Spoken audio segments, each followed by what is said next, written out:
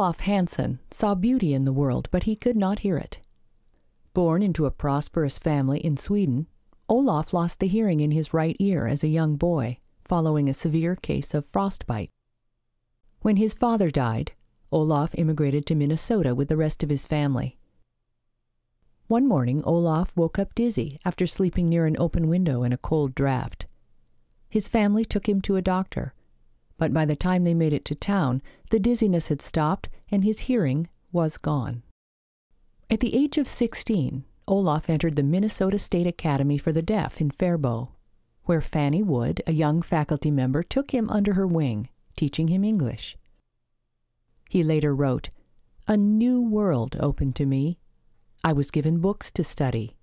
I wore out 2 or 3 Swedish-English dictionaries." An exceptional student, he graduated in 3 years and then attended Gallaudet College, a school for the deaf in the nation's capital. It was there that Hanson set his heart on a career in architecture. But no deaf person had ever entered the field. Some counselors told him to try another career like engineering. Architecture demanded training, skill, and a long apprenticeship, and was hard even for those with hearing. A successful professional had to sell his abilities to a client and tell them about every step of the process, from initial plans to finished building. After graduating, Hanson took several low-paying jobs with architectural firms to build his skills. He traveled to Europe, finding ideas and inspiration from the great buildings.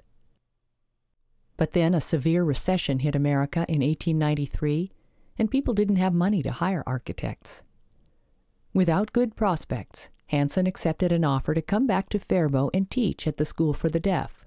All the while, he sent off his elegant architectural plans to people, still chasing his dream. Finally, clients began accepting his plans, and contracts became so plentiful that he hired 4 assistants. During his 7 years as an architect in Faribault, Hanson designed 24 private residences, 18 stores and hotels, 10 school buildings, and 2 churches.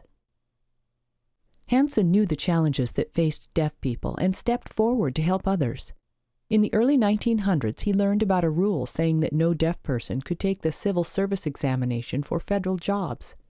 He knew from his own experience that talent and skill were more important than hearing, and wrote a letter to President Theodore Roosevelt requesting an end to discrimination against the deaf.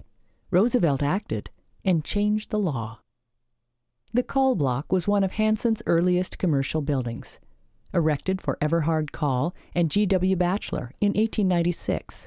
Born in Germany, Kaul came to Faribault in 1869 and ran a grocery store for several decades. He was, according to the local newspaper, one of the largest landowners in Rice County. Kaul also served as a city councilman for years, so he understood how important his new building would be to downtown Faribault. Although the street level has been substantially altered, note the fine arched windows and the stepped cornice, a testament to the skill of the architect. Olof Hanson's growing reputation took him away from Faribault, moving first to Mankato, then to Seattle, Washington, where he lived the remainder of his life. His legacy lingers still in this town, found in the buildings that he designed.